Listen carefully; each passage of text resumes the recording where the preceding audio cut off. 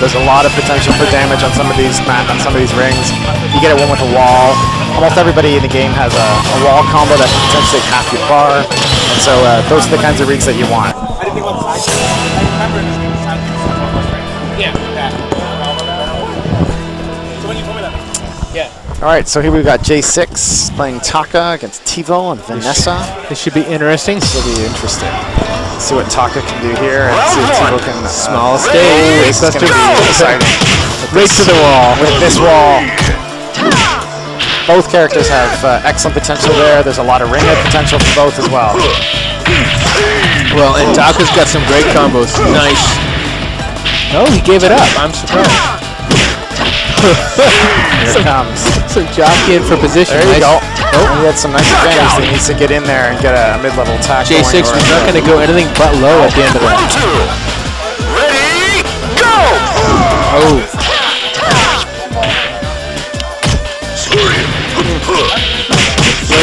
J6 knows his combos. Ready to get into the ground attack, but I don't know if Tivo's giving it up too soon or. Oh no. Drop combo from J6. Oh, got that counter hit into nothing. It's kind of weird. So, question on the text there on the Q45: who's top in this game? I mean, all technicalities, there is a tiering that gets put out by a magazine in Japan called Arcadia. To be honest, it's not really as applicable in this game as other games. Well, and it's less applicable in the North American market. I'll be, the skill level of our players, the tiering of the characters is going to do very little until people's games play. The level of our gameplay went up dramatically. We won't notice the difference, but there is a tiering out there. You can search for it online. Arcadia magazine puts it out. Go to virtuafighter.com. Get the subforums. That's right. The tier list will be there. I don't know it off by heart. I could probably look it up right now, though. I think the S types at the very top are. I think they're Taka. I think they're Lion. I think Jackie's still at top there. Doesn't even chase it down. Vanessa, actually, I think these would both be up in a top tier. Taka, Jackie, Fear, and Lion. There you go. Yeah, in terms of what people also put under the stream. I'll tell you, in a lot of cases, the tiers are based on just opportunities and what they have in terms of like their skill set. But the reality is, the nice thing about Virtua Fighter is that the players can really make their, make the character their own. They can 90% player, 10% character. Yeah, absolutely. It's a huge amount of the guessing game plays a huge role. There's actually some interesting statistics that people have taken when it comes to tournament wins, and it debunks a little bit of the tiering. There's quite a few of the lower tier characters that win tournaments even in Japan. Well, you look at Japan. Pai's a low tier character. Shiwa Pai takes peeps out all the time. Devastating damage to Taka. Vanessa's going to choke her way back into this, but it's just a lot coming. But I can feel a head rocker coming pretty soon. Right now, everyone's kind of playing kind of moral right now, which is nice to see. But very what a nice good read, but.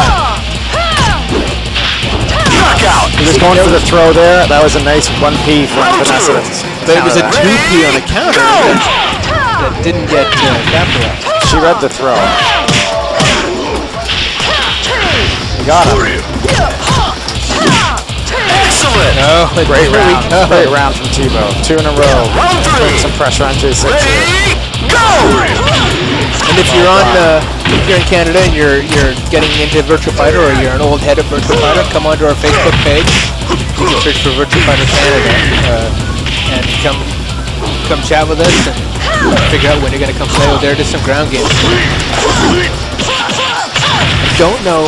Oh, and I don't know Vanessa enough, but I think Tivo is being maybe a little bit too pensive. Like she's giving up the ground with that. I think he's really looking for his staggers. He's really looking for some bigger opportunities. He's not taking advantage of the smaller opportunities that he's getting, but he's nervous. And I mean, rightly so. You get a low P with a yellow flash, right? And J6 is immediately into that head rocker. Good read, but a missed combo opportunity. Yeah, I gotta take Vanessa to the dojo.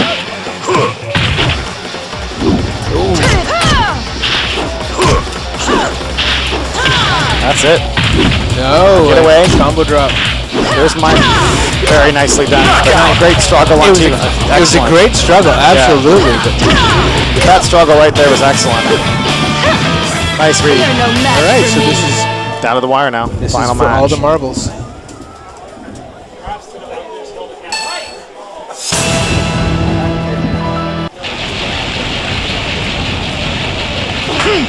Everything on the screen. Round one.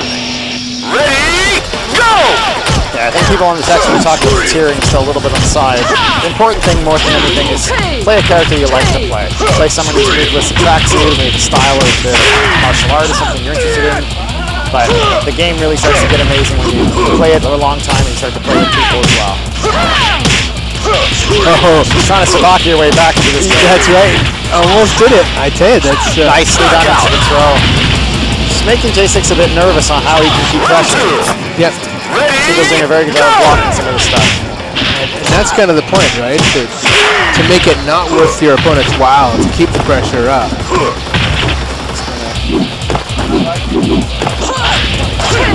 Big advantage there. Gotta keep it going. Oh, into side. Nice head rocker. So if you're watching the stream, what's happening is you gotta watch those low punches. People hit check those pretty easily on big yellow flash on a low punch will get hit checked into a throw or a launcher. Tivo's doing a good job. When he does get that yellow flash against him, he's checking to make sure he's guarding. He's just letting himself stand up, which is going to protect him against that throw, an immediate throw. Nicely done. I like the switching it up into the sweep was a nice touch. Instead of trying to pressure with the mid, guarantee J6 would have blocked it. Oh, combo.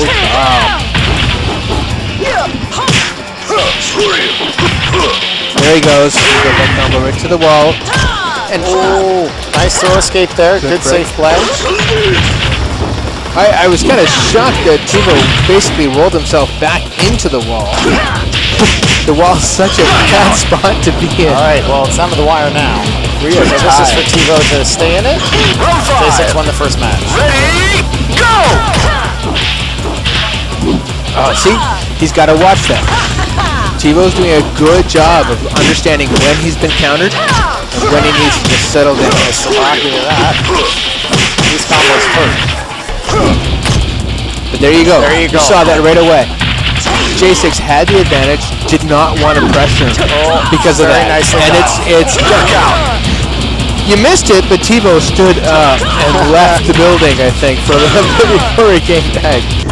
Great job. Good show from both of them. Yeah, very good job. It was ridiculous. Everyone has the same speed, so this is Telepunk on the messaging. So everyone has the same. Everyone has is it 12 frame punch? No, it's not true. Not everyone has a 12 frame punch. Somebody who has 11 frame punch? 11 frame for Pi. Pi. Yeah, so there is no. It's gonna be 11. Yeah. But I mean, you're only mixing it up a frame. So Tricky saying that Vanessa has the 6 frame jab, but it's a bit different. Is that Tricky? He can elaborate a bit. Is that from a different stance, like her? And it's T-Rex Tricky, right? I mean, yeah, it's a very short. It's a very short punch. Okay. That's, oh, sorry. Thanks, Tricky. That's what I was thinking of, was the 12 frame low punch. Everyone has that standard. We're getting schooled by the people on the stream. Tricky's a veteran player. I play Tricky in the morning when we should be Yes. working. Shout out to Tricky. Yeah, see? T-Rex. Yeah. Get that little T-Rex punch.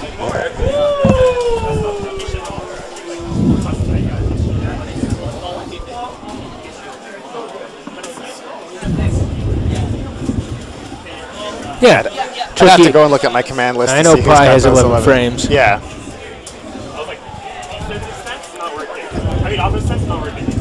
Right, so who do we got up next? I think they're sorting it out. J6 has moved into the losers bracket, so I think we're getting pretty tight on who's left. So it's probably another match with J6 and somebody else coming up. Huh.